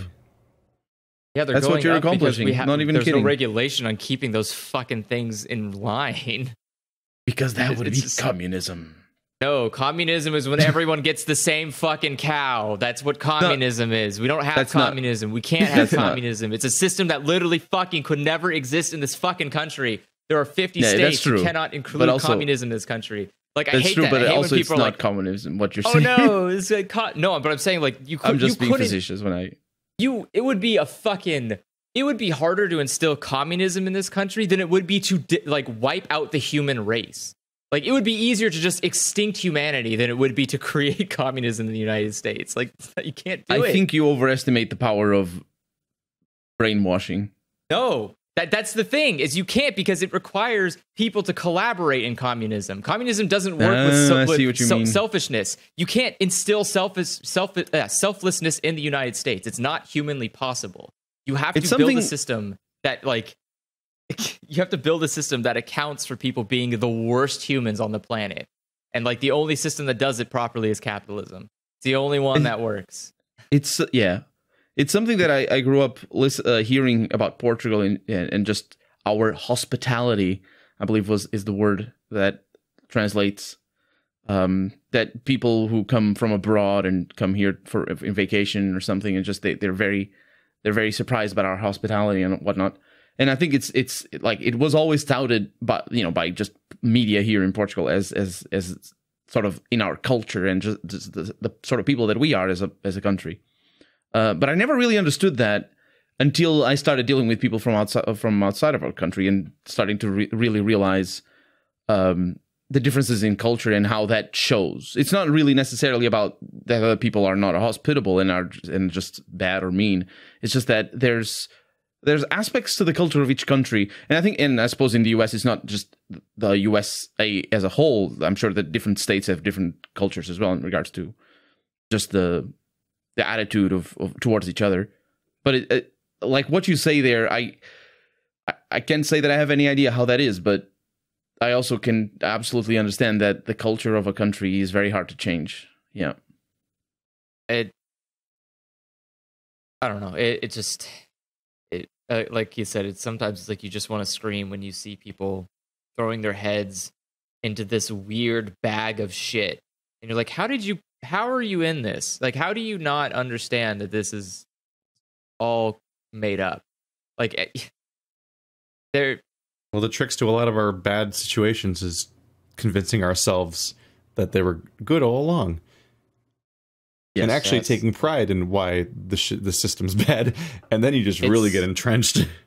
It's embarrassing, though. Like, it's embarrassing to look at other countries and see things that is so just basic, just the most bare bones possible thing. Like eye coverage. There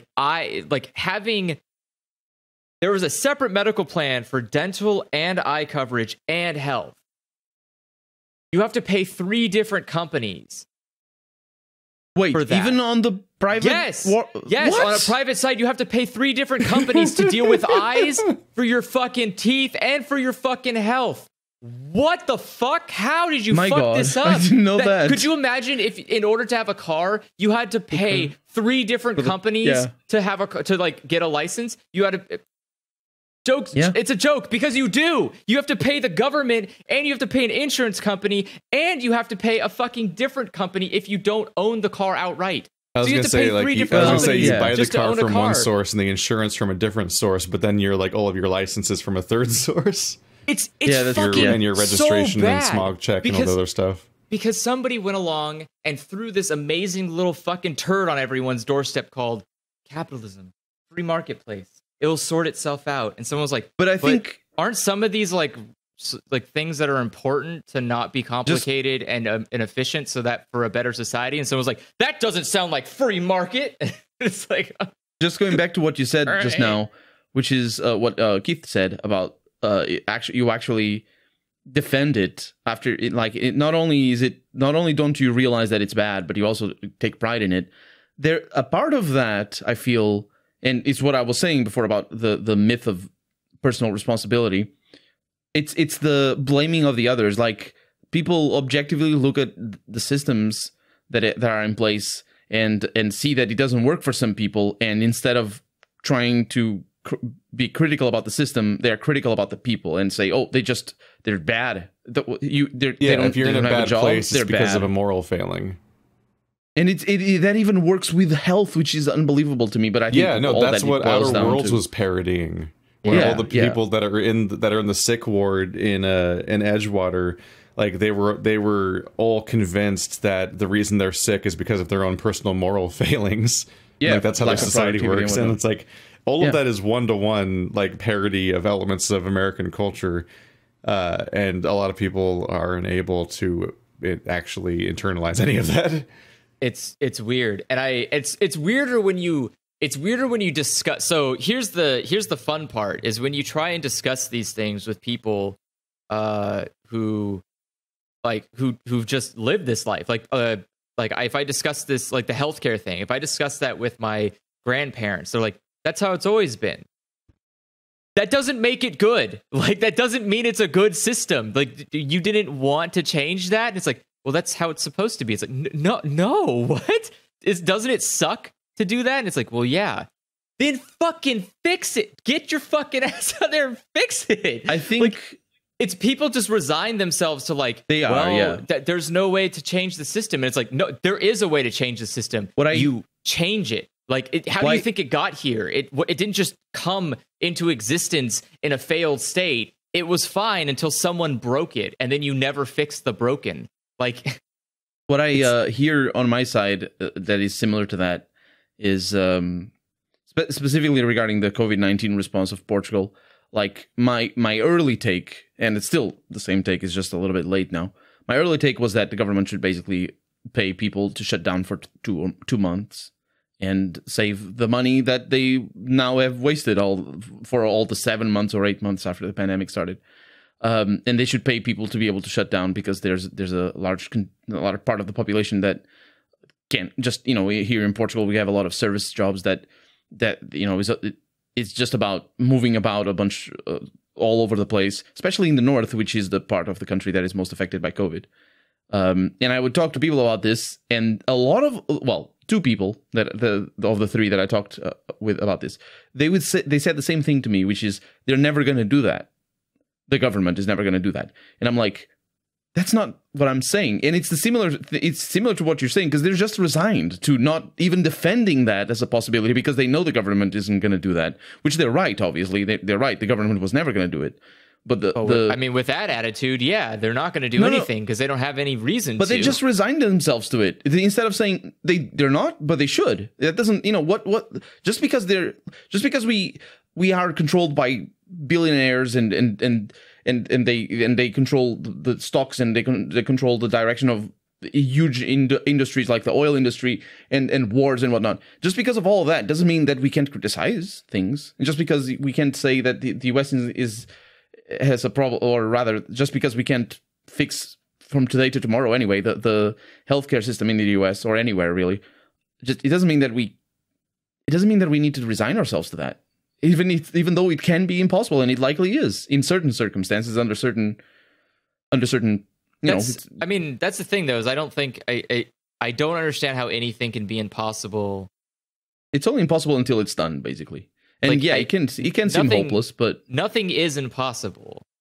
That too. We just don't know how to get there yet, and not knowing how to get there yet doesn't mean we don't try. Like, going to the moon is technically the most impossible fucking task of anybody on the goddamn planet for like hundreds and thousands of years. And if you asked anybody, just like, we're gonna go to the moon, it's like, how the fuck? No, you're fucking not. No one can go to the moon. No one even leaves a stupid rock. And then somehow some guy was like, I made a dome box and we can go to the moon now. Wow, but that was impossible. I can't believe this guy just defied all logic and reason and managed to make the we can do anything optimism really got wrung out of us after that. Like, yeah, apparently, yeah. We got to the moon and we were like, oh, I guess that's the best we can ever do. All right, we'll never also we can never do that again. Yeah, like we can never do that again. Like, I think that's less about attitude and more about the fact that the market just completely stifled the vast majority of technological innovation since the 70s. To be fair, Keith, we got to the moon, and then the guy who inspired us to get to the moon got shot in the head. So we kind of lost a lot of inspirational it's kind of burned. That bummed somebody out. Yeah, that bummed the U.S. out for like 100 years, and we just haven't recovered from it. But even to think that the differences of technological innovation, and even it's not even just technological inventions, but also how it affects the life of people. Compare the 1920s with the 1970s, and see the huge difference in innovation. That's the high of the high. When I say high, I mean like sort of the drug high that a lot of genres were created, like post-apocalyptic fiction genre is based off of that. Superheroes are based off of that. Cyberpunk is based off of that. A lot of fiction that we still work with today, just on the assumption that we're just going to keep innovating a lot. Because, from the 20s to the 70s, the innovation was enormous. But compare now the 1970s to today and see how little difference there is. No, that's the problem. There's so much difference. The world has changed. Oh, yes, there is. The world has like cataclysmically changed itself dramatically since the 70s. In terms of technology? In terms of technology, absolutely. There's literally, I have a stupid thing that's. I mean, smartphones and social media have literally reorganized society. Smartphones are literally capable of doing something that it took entire buildings the size of a fucking city to do. For sure, but that's the 20s and the 80s, great.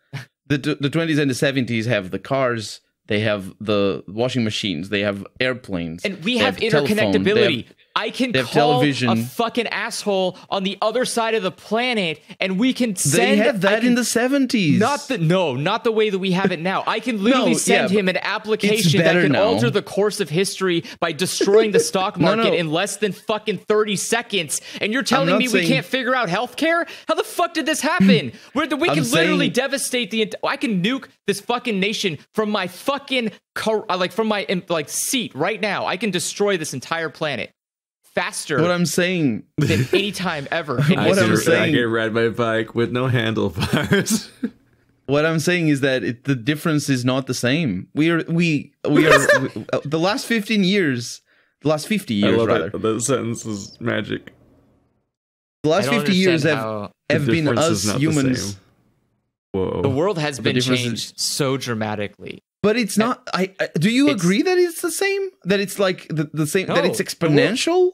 Yes, it is. I don't agree with it. We are so interconnected. It's disgusting. That's one aspect. No, that's the biggest aspect. That's been the hugest fucking hurdle humanity has ever had. Is like, hey, Japan, can you send us supplies? And we're like, I'll get back to you in fucking years. Because how do you get over there? You have to boat your fucking dumb ass, and you have to hope you speak fucking Japanese. You have to hope the fucking government hasn't changed in the year that you've been sailing over there. You have to fucking hope you sail fucking back and your government hasn't changed in the year that you sailed fucking back from the Japan. No. You're not... Like, holy fucking shit, I could call up Japan right now and go, hey, fuck you, hang up the phone, and nothing has changed. He is That's right. amazing. He is right that the version you're talking about is not the 70s.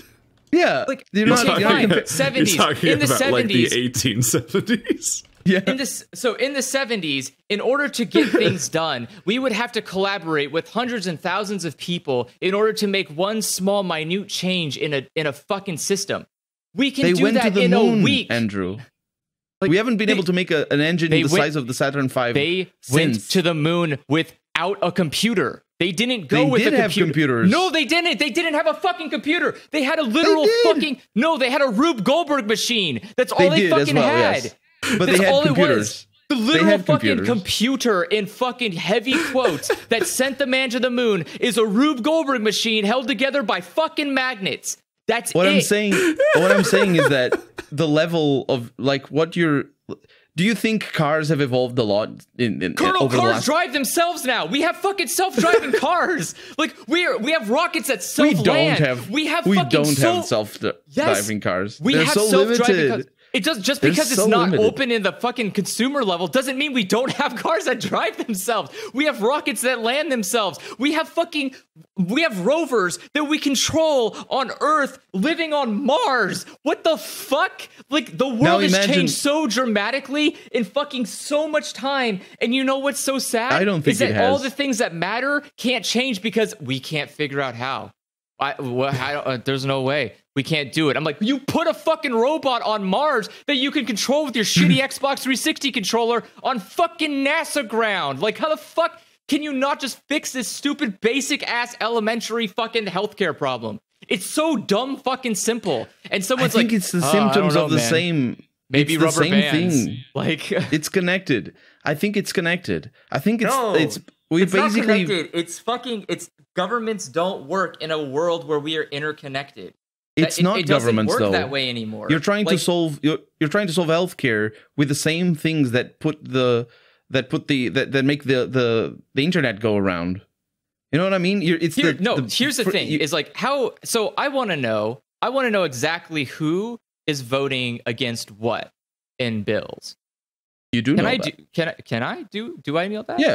Yeah. Okay. So I get to know exactly. We know the vote totals. So we know the vote totals. Cool, easy. That was a really good solution. You're gonna have a big. Can I know who added parts to bills? Yes, I think you can generally follow pretty much everything. No, they just upload the entire bill online. It doesn't tell you who fucking added additions to bills. There is no law that makes them allowed to do that. They just upload. They just upload the whole bill, and they say these are who voted on it. And you know what? That should be done in public. Fucking thing called GitHub that allows you to show change commands, and you can just say, "Hey, Bill fucking dumbass added this stipulation that like $2 billion goes to a fucking clown school," and you can just add that feature, and then we can all see it, and we can publicly shame Bill dumbass for doing that. You can already do that. I see every once in a while. I see people talk about like specific. It's usually criticizing people in the Democratic bench.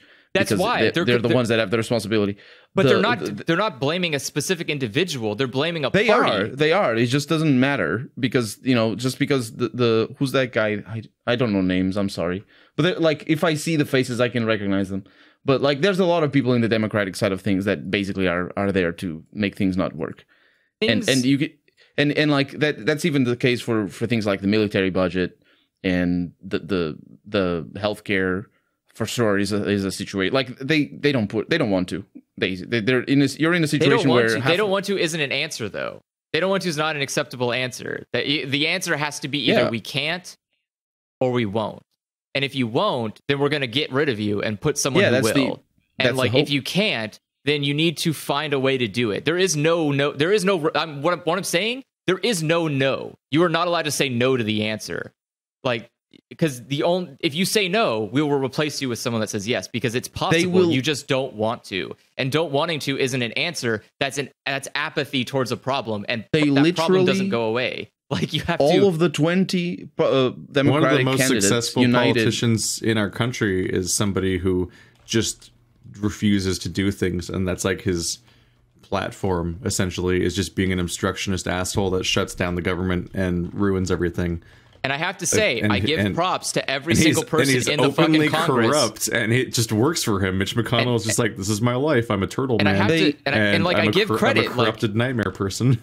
if I was Bernie Sanders, I probably would have rolled my sleeves up and I would have fucking chokehold that guy until he lost breath, and then I would have taken his body, thrown it outside on a pike, and used it as a fucking deterrent for other people like him. Like, this was a fucking medieval time. Like, how the hell do you just stand there? You go to fucking work, you sit there, and you go, Jesus fucking Christ, why did I even come in if this fucking asshole's just going to say no to every goddamn thing that happens? I'm just going to fucking beat the shit out of him until he says yes to at least something. Like, the entire... Yeah. Like, I remember reading, I remember in high school and, like, college and stuff, like, hearing about, like, duels that would break out from the political system. It's like, wow, what a savage time we once lived in. And but then as I get older, I'm like, how did that ever stop? How did they ever stop killing each other? Because, holy crap. I would have literally been like, I would have replaced my arms with guns, and I would have challenged every senator to do a fucking duel. I always think about, like people are like, we live in such divided times. It's like, they used to kill each other. Yeah, they used to, like, show up and be like, all right, sir, we can't settle this by words. I've got 2 flint pistols and a fucking butler. We're going to settle this like men. And, like, we would just go outside. The butler would go, and then they would turn around and fucking shoot at each other. Like, Jesus Christ. Like, the sad part is that Andrew, you mentioned Bernie Sanders, and he's one of the criticisms that I see thrown at him sometimes is that he's too kind to the people in his party, and he's probably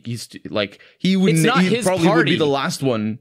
Yeah, he's there by proxy. It's not his party. His party would be a socialist party, but they can't exist in this godforsaken hellscape. I'm talking about the presidential run. Yeah. It's because he's pretending to be a Democrat. Like, for sure. Yeah, he's inherently trying to play the system to push the Overton window in a specific direction because his whole career is ideology is literally not represented by a party.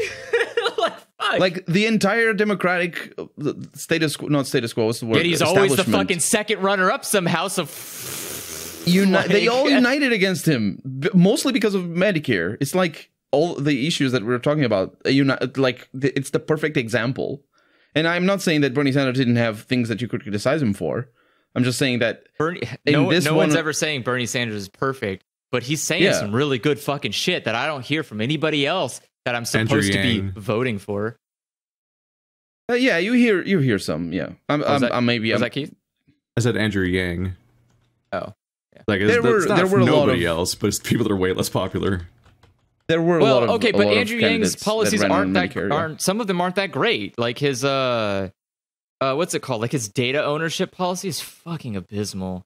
God, I want to just shoot my fucking head. Well, but that's the thing. It's like nobody's perfect. It's just a matter of there's a difference between nobody's perfect and stop making it worse. And he's just making it worse. His policy is like, I'm gonna tax data, and it's like, so they can still take it from you, and then they just pay money to the government.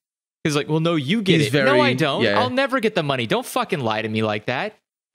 This is a bad idea. All you're doing is you're going to make it so more companies have more money in government. And so the companies can pay, like Facebook just pays a senator to go like, hey, bud, I'm going to pay you this much money. Don't collect taxes on the fucking data that I collect for a while. Okay. Is that all right? Hud.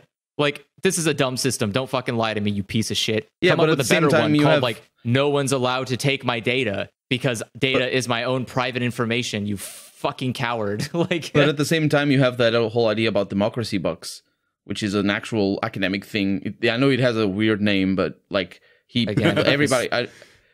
I know it was sort of ridiculed, but what a like horrible name for anything.